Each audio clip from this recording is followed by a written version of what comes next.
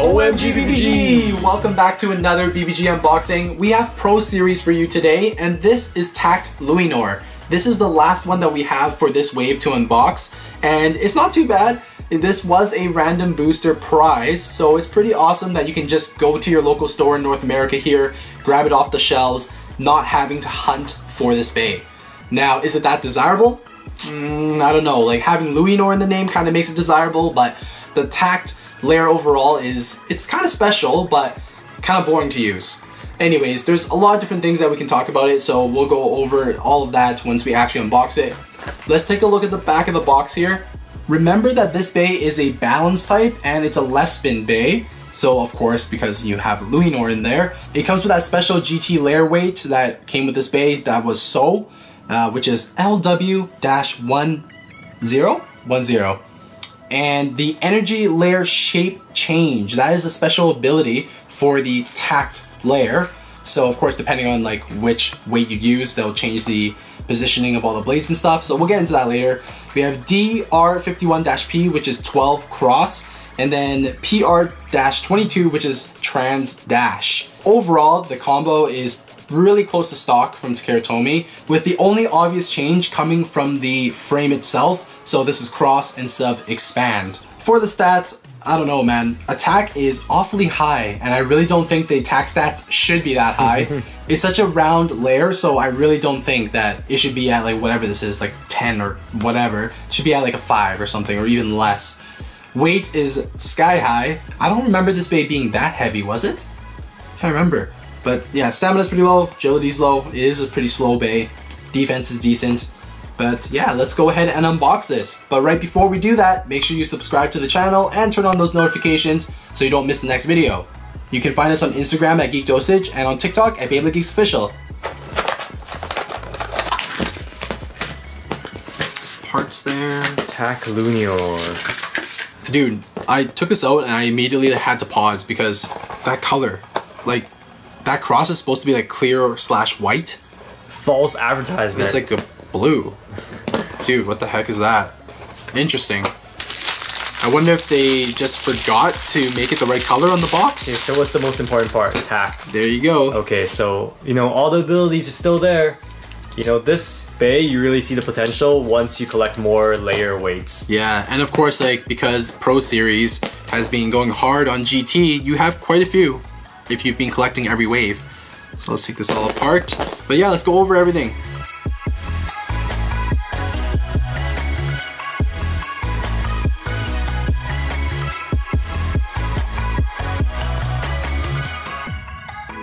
We quickly put on the stickers as well. So here we go, all of the parts there. First up, GT chip, Luinor. So of course, this one is left spin. The dragon heads do have a few stickers on them, so it does look pretty good overall. The teeth on this one, from what I can remember, it was pretty tight, so not a bad GT chip to have. The two most important parts definitely are the Tact layer base and the layer weight, because they work hand in hand. This layer weight overall is super tiny when you compare it to the other ones. Most of the weight is centralized, and it only has 2 very thin metal arms that come out. Essentially, when you put in this layer weight into the Tact layer base, it'll make 2 of the blades expand outwards, and they won't contract as much when hit. This layer pretty much gives you a reason to collect all the layer weights, because technically, you can change modes many different ways, depending on how many layer weights you own.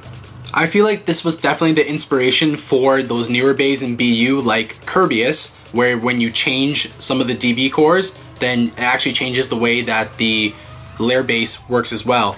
So this was kind of like that first version. It was the 1.0 version of that gimmick. I can see why they released Tact Luinor, because Pro Series blessed us with a bunch of GT parts, so if you only collect Pro Series, you probably have a lot of these layer weights out there now. The rest of the parts, not that special. You have 12, which is a fairly old disc. We initially saw this with Winning Valkyrie back then in Turbo, so nothing new. Cross is also very old as well, so this replaced Expand from the original combo. And one thing that we noticed that is actually pretty funny is when we were going through the sticker sheet and the manual to get some shots of the code and everything like that, we noticed that the Bey has photos with Expand on it and not Cross. Hasbro really just got caught slipping, man. And they have like multiple images of it too. Last but not least is Trans-Dash. So this driver, pretty old, but they added that additional gold lock spring there. which makes it a little bit tighter. You can change modes from a stamina mode just by twisting, which basically makes the sharp tip come out. And then you can get it into a more aggressive attack mode by spinning it again and unlocking that whole flat. It is nice to have a mode change, but this driver overall though, like, isn't the best for stamina and isn't the best for attack. So, I mean, you have better options out there. So before we put the whole thing together, let's show you what this energy layer base is all about. Take that So weight, put it into there. We'll just put the GT chip in there too. So you can see where the two arms are here. These blades do not go in. They are basically pushed out like that, and the rest of them, they can move a little bit more. Now, of course, if you switch out the layer weight, that is going to change the performance. So if you put in 10, for example. So there's 4 points in that one. Yep. Now, these 4 over here, on every corner, they do not go in now. And you have 2 more blades that can basically still go in and out like that. So yeah, it really depends on which layer weight you want to use, and that'll change up the attributes for sure. And one more example here we have is Zan OG. That changes it up further. Weight distribution also changes slightly. Yep. So you mainly have these 2 right here. A little bit of movement still from all 4 in the corners here. But yeah, there you go. So same as So in the sense that you have really just 2 of the blades that are locked in position now, but in totally different spots. So many ways to customize. Yeah, so that's kind of the neat part about this energy layer base. Is it, you know, that strong? Not really, but it is cool that you can get this gimmick though. So let's put together the rest of the combo. 12Cross, not 12 expand. Left spin, and yeah, pretty tight combo overall. How's that dash driver? Really close to the stock combo from Takeratomi. So if you guys are really hell-bent on getting combos that are close to stock form, then this is one of those ones that you can consider picking up. Expand is pretty easy to get. Here's Tact Luinor in our Beyblade Burst app. Looking pretty good. And nice to see that they actually have the right color here as well, so it's blue. Imagine in the game, the cross frame is white, and then real life is blue. All right, time for some test battles. And yeah, I forgot to mention, you do still get this.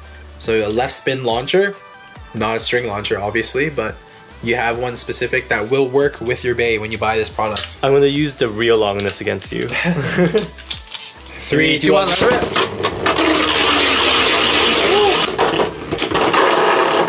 Whoa, whoa, whoa. Did I win or did I lose that one? The juke. That was sick. You won that one actually. 3, 2, 1, let's rip! As you can see, my dash driver in attack mode, and I got wrecked. Wow, my spin disappeared. 3, 2, 1, let's rip!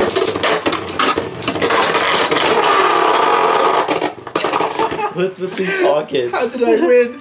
I put it into stamina mode. Am I still in stamina? No, it went to attack mode. That's one thing to keep in mind with the trans driver, is that it can change modes mid-battle. It just transforms. 3, 2, 1, shoot!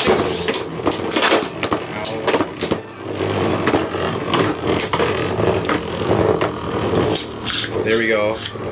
Left spin Bey with that stamina tip out. Can I survive? Peace out. No, I'm gonna equalize, come on. I'm gonna steal some of your spin. Keep going. Nope. Nope.